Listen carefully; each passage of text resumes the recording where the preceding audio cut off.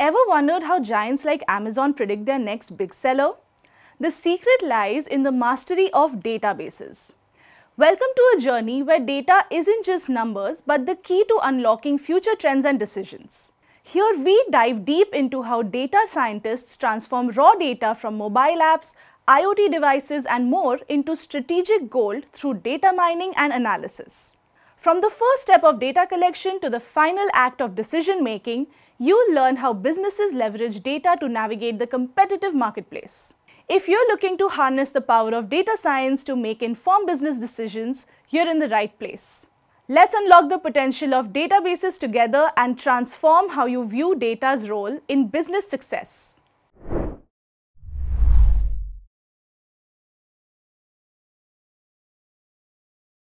Welcome everyone. I am Vishwa and I have close to around 10 plus years of experience working in this IT sector. During this last 10 years of the journey, I have worked for the companies like Oracle, PayPal, Walmart, Amazon, and I currently work as an architect for the LinkedIn. So during the last 10 years of the journey, I have seen this whole space of data science evolve.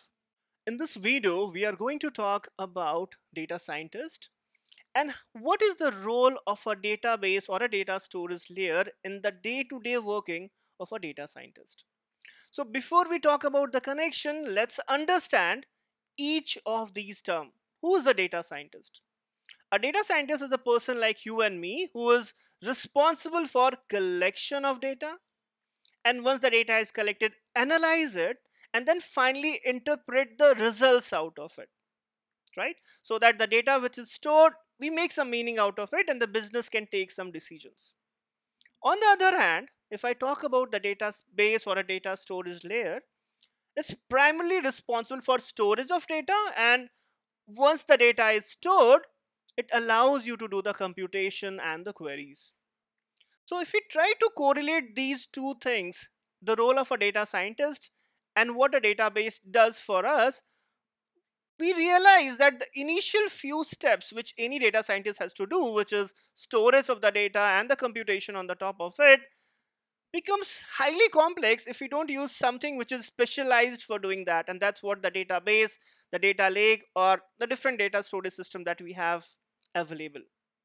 So what we understand is that for the success of any data scientist, since they have to involve themselves rigorously in the whole steps of data collection and the data computation, which is a kind of foundation for any kind of results that they expect from this data, having a very sound understanding of a database or a data storage layer is a must. If you also look into this whole process of business intelligence, or the ways in which we plot the different graphs, trends, and make the meaning out of the data, at the very bottom of the pyramid is the data collection.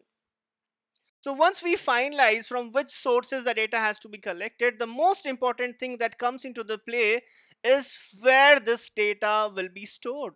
Because your decision of storing the data also impacts that how you're gonna compute that data, how you're gonna bring the meaning out of that data. And that's again in this pyramid, one of the very important functional aspect is that of a data storage layer, the data warehouse.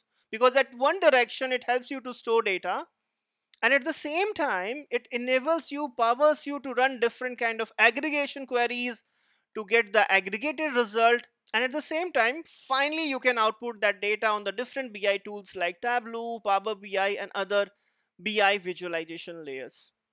So with this we kind of conclude that anyone who is trying to make it big in this field of data science, for their day-to-day effective work, a data scientist must have a very good understanding of different types, the different flavors of the data storage, because that's what they have to do in the beginning of their job.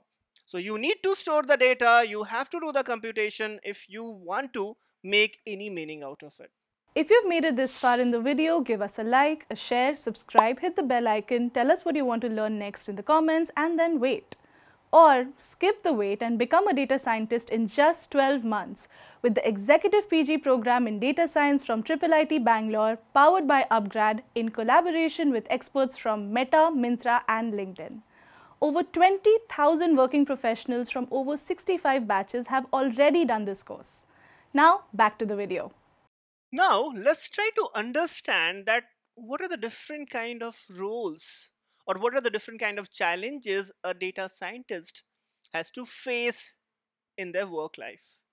So let's assume a use case. Let's say that you have joined Amazon recently and the next sale is next month. Now, as a very first project, you have been assigned a task of identifying or predicting the inventory of the electronic items in the next coming sale. Now, this sounds interesting. What are the different things that we can think of for doing such prediction? How can we say that what should be the volume? What is the amount of the inventory that we need to keep so that our sale goes smooth and all our customers are happy buying items on the Amazon? Now, doing this has multi-dimensional solution where we have to consider the different aspects while doing this prediction. But one of the key way of doing this is understanding the patterns. Say for example, how the sale has been in the same period year over year for the last 5 years. How the volume of the sale has been growing year over the year for the last couple of years. To take into account the seasonality and the local behavior or what has been happening for the last few months, we would also like to understand the sale trends in the electronic segment for the last few months. Now, from where will you get all these information and the insights? The answer is only one. The one which helps you to store data historically for over a period of time, which later on you can run some aggregation, computation to gain all these valuable insights, and that layer is database or a data storage layer. So with this we conclude that even in the basic work that you're doing as a data scientist, time and again you'll always require some layer, some data storage layer where your data would be stored.